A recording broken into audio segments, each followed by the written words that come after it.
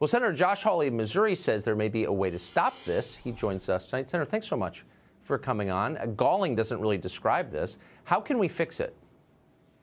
Well, one of the first things that you have to do, Tucker, is you've got to make clear that you can't come to this country and get welfare benefits and all manner of other handouts from the federal government. But the Biden administration has done the reverse. They have eliminated the rules that said that you had to show that you could be independent financially, economically independent before you could come into the country.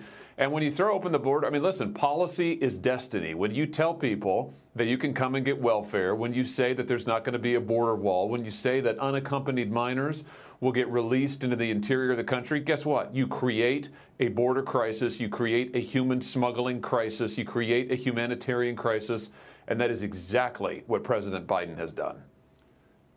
And done it without the consent of the governed. I mean, none of this has been voted on in the Congress. This is all being done through the agencies effectively by executive order. So it's not democratic even.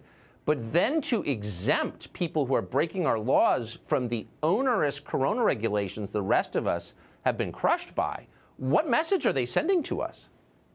Well, what they're sending, the message they're sending is just lawlessness, and it's one standard for American citizens and one different standard for people coming illegally into the country.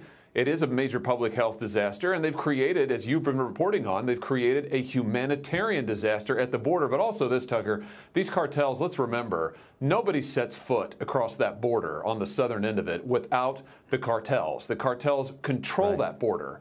So what Joe Biden has effectively done is empower those cartels to make money, empower them to smuggle children, empower them to run drugs. They are now in full control of border policy because the U.S. president is letting them be.